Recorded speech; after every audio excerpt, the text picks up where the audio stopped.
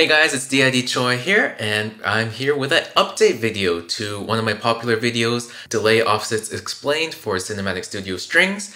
Now, back when I made that video, there were a lot of different scripter plugins and a lot of different options that I hadn't completely settled on myself even. Since then, I have kind of found my own workflow, and this is kind of what I do as a daily workflow thing.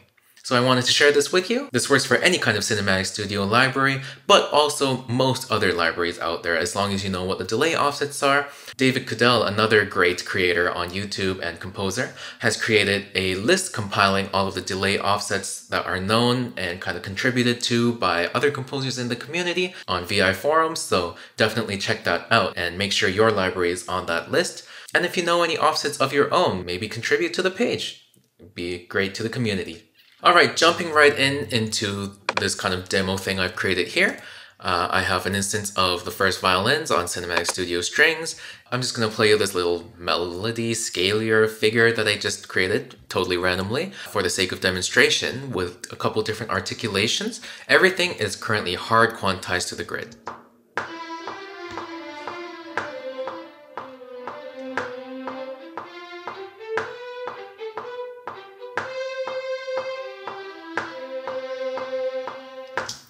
Now, if that is hard quantized, I don't want to hear what's not quantized. Anyways, as you can see, because of the different delay offsets for each of the different articulations, it sounds very much out of time. Now, most of this can be fixed with a very simple switch. Before, I talked about different scripter plugins, we talked about the track delay offset. These days, I have resorted to just going with the region delay. Now, Logic has the region delay in units of ticks and note values, and they give approximations of the milliseconds, which obviously changes depending on what tempo you're using. Though it's not as accurate as just typing in 100 milliseconds down here, I found this method more advantageous for my uses. Now, because Cinematic Studio Strings 1.7 is about 150 milliseconds, I'm just going to start here. We can also just look at the figures here, how it goes from 320 to 240. So maybe I'll just type in negative 300-ish. That should give me just about 150 milliseconds. Now let's listen to this. What do we have now?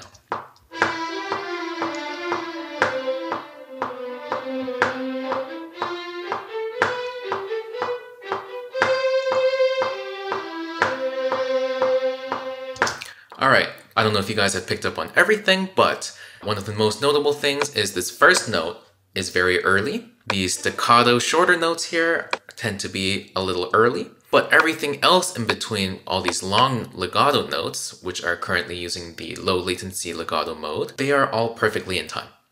Alright, so what I do from here is generally I'm just going to go in and adjust things. Now this first note I thought was a little too high in velocity too, so I'm just going to lower it down. That's not quite related to the delay offsets, but it also helps because it gives you a softer attack.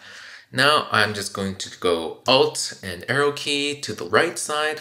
1, 2, 3, 4, 5, 6, 7, 8, 9, 10, 1, 2, 3, 4, 5. So that gives me 150 milliseconds of delay offset manually on that one note.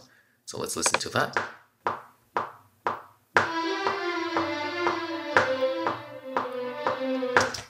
Everything is perfectly in time up to there. Right? Now I'm going to take these short notes. This is a marcato and these are all marcato. This is a staccato. Okay, so I'm going to take the shorts, which are not inclusive of marcatos. And these all have a delay offset very consistent of negative 60 milliseconds.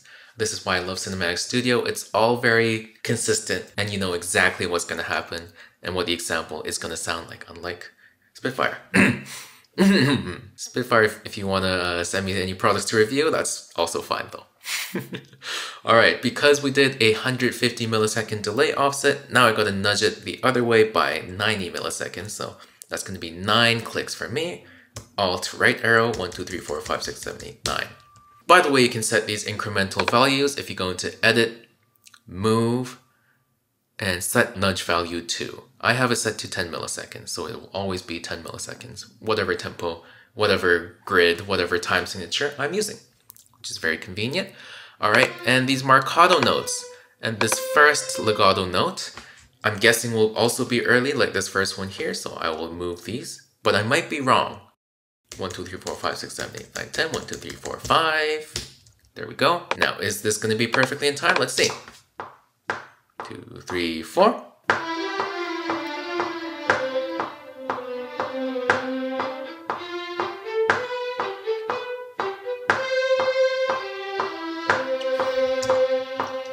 Alright, these marcato notes. I just forgot that because these are not legatos, these are actually 100 millisecond offsets. So let's go back 5, 1, 2, 3, 4, 5, and try again. 2 beats in.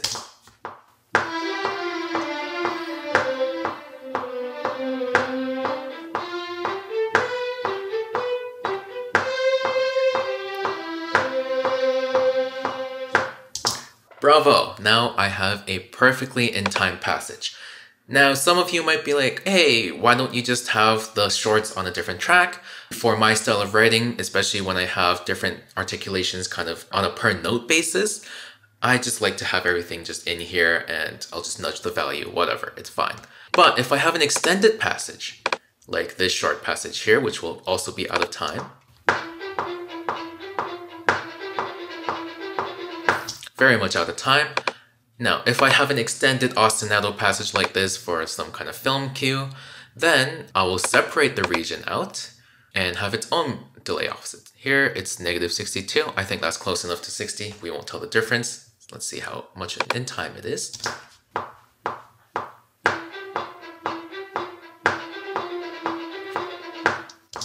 Perfectly in time. Beautiful. So with region delays, you can actually set the offsets of different regions to a different value. This one is whatever that is, -120 ticks, and this one is -300 ticks, right? If I want it, for example, I could also re-quantize these notes.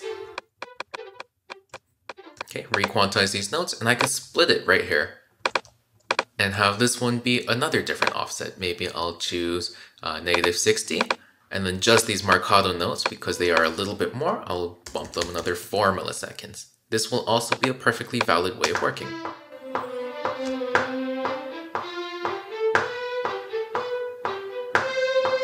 Right? So depending on what you want, I find region delay offsets rather than track delay offsets a lot more useful, and in general a lot faster for my workflow because I can have different things on the same track with different delay offsets.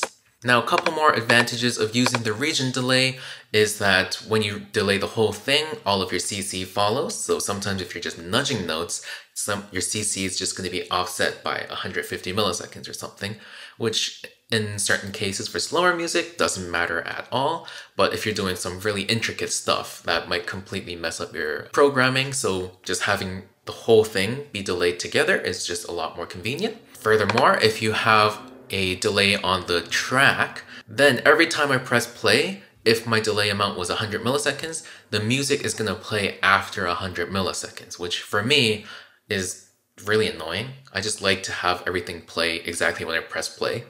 Some people don't mind and it doesn't bother them at all, so that's fine for them. But for me, it bothered me, especially when I'm recording or punching in or something like that. So just with region delay offsets, it doesn't do that and it just plays right where you say to play. And it calculates the delays kind of after the fact as they come. So for me, that is just a lot more desirable. And in my humble opinion, I just feel like it's just more organized to have everything in one place rather than having 50 violin 1 tracks. I can just have the one, maybe 2 if I want to do some special thing. But, you know, I can keep everything to a minimum where I can see everything very nicely laid out. I know that this one is a shorts passage. I know that these can be separated out. I don't have things sticking out. Like if I use manual nudging, then I can't cut like right there because it's sticking out, right? With region delay, I can have everything hard quantized if I wanted to, or I can humanize it even and not have everything hard quantized, but still have everything perfectly in desirable time. So, hope that tip helps you guys. For more, make sure to subscribe, like, comment, all of that stuff. This has been D.I.D. Choi, and I'll see you in the next one.